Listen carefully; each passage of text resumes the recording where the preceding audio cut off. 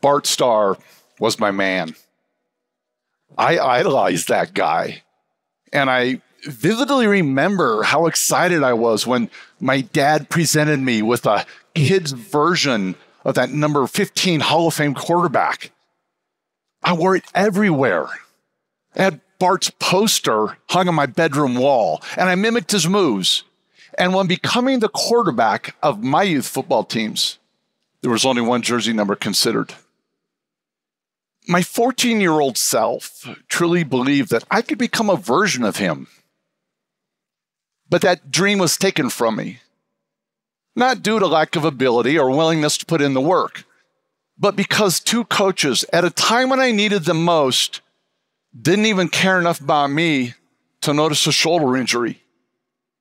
All they could see was a quarterback who could no longer bring them victories. And all I could see was an environment where nothing could be questioned, not even my own pain. In their overzealous need to win, they referred to me as an embarrassment. They mocked me in front of my teammates and told me I was no longer wanted on offense.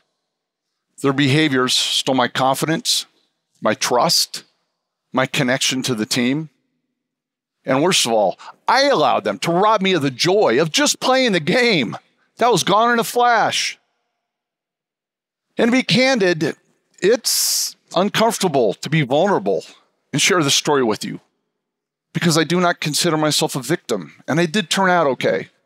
At least my mom thought so. But what this series of events did do 46 years ago is not only put me on this stage today, it motivated me to start a company that helps coaches understand how their behavioral choices will either propel or inhibit the growth of student athletes. If a coach chooses to view success only through a lens of winning, they'll never be more than transactional. If a coach chooses to view success by how they impact the overall experience of a student athlete, they can become transformational. When winning defines success, transactional coaches can compromise standards. Athlete value is determined only by their skills, and what's most important to the overall development of athletes is neglected when creating a positive experience becomes the true north. Transformational coaches will put relationships at the forefront. Creating a psychologically safe team environment is foundational, and success is quantified beyond victories. Now, I know what some of you are thinking. Oh, great, here we go again. Now the guy's going to talk about how winning isn't important, and we need to be soft. Coaches need to be soft on student athletes, right? Wrong. The concept that winning isn't important is ridiculous because winning and losing are outcomes of competition. They're a measuring stick. And setting goals that involve winning, like conference and state championships, national titles, are healthy and needed because goals increase team focus and discretionary effort. But for those of you who think it's okay to have winning at the forefront, consider this. 98% of all teams end their season with a loss. There's only one conference champ, one state champ, one national title winner. So then what? Does that mean there's a 98% failure rate in the coaching world? Does it mean 98% of student athletes are failures? And regarding the idea that coaches need to be soft on student athletes, well, that's just wrong. Let me establish something. Our research has involved studying coaches across gyms and fields. We've documented more than 150,000 interactions between coaches and student athletes, encompassing everything from middle schools to colleges. And the data is clear. A coach's ability to create disciplines, to push and challenge athletes in a healthy way, are needed behaviors that enhance the experience. So the mentality that growth only occurs in a state of discomfort absolutely applies to the development of student athletes. Okay, so what is the student athlete experience? We define it like this: that through the eyes of the student athlete, their coach builds a trust-based relationship and provides a psychologically safe team environment that challenges each athlete physically and mentally to create growth in their respective sport. And when analyzing a coach's effect on this experience, our data has revealed 6 behavioral themes that shed light on coaching's impact. The first 4 of which coaches score well, with over 80% of student athletes giving their coaches positive scores. Communication, challenge, structure, and skill development. And the reason coaches score well in these themes, which, by the way, would even include my middle school coaches, is because these themes describe the traditional way they prepare athletes for competition, tactically and physically. I mean, think about it. Man, when practice starts, they get after it. They have drills and conditioning and game strategy and skill development. And when practice is over, they go home. There's film to watch and opponents to study. I'm not saying these are negative behaviors. In fact, our research would indicate they are essential to becoming transformational, unless they are so consuming they leave no time to work on these 2 themes: connection and psychological safety. The connection theme measures the depth and quality of respect, engagement, and trust between a coach and student athletes. Now, whether those athletes' age is 14 or 24, they need to feel connected to their coaches, or they may never be willing to share something as important as the state of their mental health, or as simple as a shoulder injury.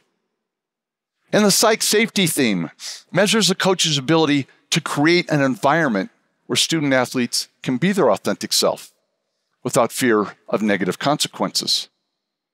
Every coach wants their athletes to feel safe enough to play fearlessly. But if that's going to happen, coaches better not lose their minds when the ref makes a bad call or athletes make a mistake. Of the 6 themes, connection and psych safety are the 2 that are most foundational to creating a positive experience. The 2 that most differentiate between transactional versus transformational coaching, and the 2 that receive the lowest scores. Now, for the record, it would be a rare coach that would choose to not connect or elect to create a psychologically unsafe environment. But the challenge is, most coaches don't know the strength of their connections or the psych safety of the environments they've created, which means they don't know if they are transformational, which would describe Coach Corinne. Corinne was in her 4th year of coaching the varsity volleyball team. She's passionate, well-versed in the sport, fiercely competitive, and she cared deeply about her student athletes. And her student athletes also liked Corinne. They enjoyed playing for her, and overall they were happy with the team. When researched, they made comments like, "She tells me when I do something wrong, so I can fix it in the future. I know she expects a lot from everyone on the team, and I like it because she pushes me." Now, those are all examples of transactional comments. And I'll never forget Corinne's reaction after reviewing her theme scores and learning that, like many coaches, she scored well in the first 4 themes, but only half of her athletes felt psychologically safe or believed they had a connection with her. She was so taken aback, her shaking voice articulated what turned out to be her greatest coaching epiphany. She said, "Bill, don't my girls know how much I care about them?" And I waited for it. Then she said, "Oh my gosh, they don't know." And in that moment, Corinne made a choice. After some self-reflection and before the next season began, she developed 2 new primary objectives. Number 1, establish more meaningful relationships with her athletes. Number 2, create an environment so they felt psychologically safe. To accomplish this, Corinne introduced 4 team values, none of which mention winning, that all of her players could recite from memory. She held an overnight retreat with her team that focused solely on the development of relationships and strengthening of their minds. She took them to coffee to get to know them. She had her athletes set individual goals, and then coach held one-on-one meetings to review them.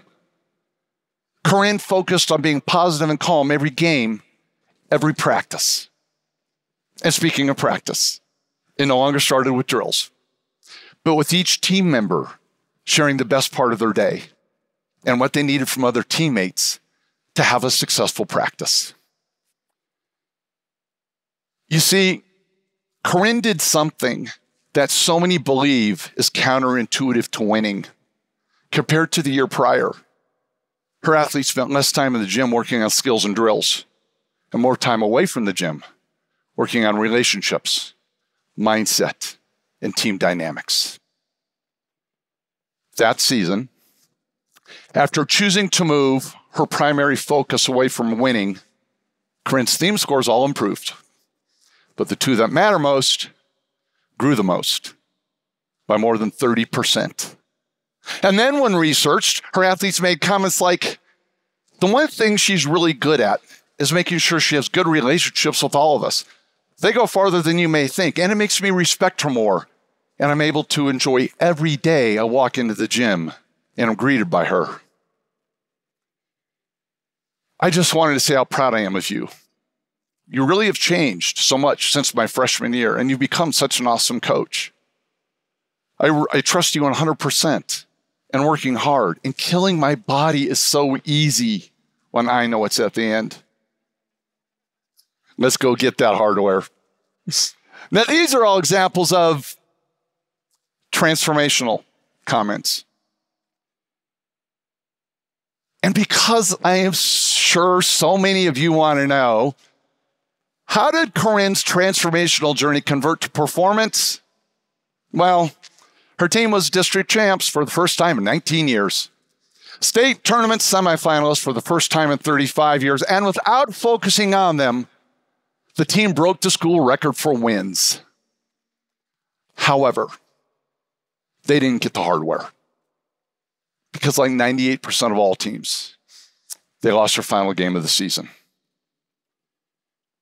But I dare you to tell Corinne's athletes that their season was a failure. Remember this. It is not a coach's desire to win that makes them transactional. And it's certainly not creating strict disciplines or challenging athletes that makes for a poor experience. However, the student-athlete experience will only improve if the team is led by a coach who improves. So if coaches want to have a positive impact that reaches beyond courts and fields, if they want to be a difference maker, if they want to be able to recognize the next Bart Starr, then they better learn to crawl into the lives of their athletes, connect with them, and make sure their environment feels psychologically safe. To do that is to become transformational. And that journey begins by making a choice. Thank you all very much.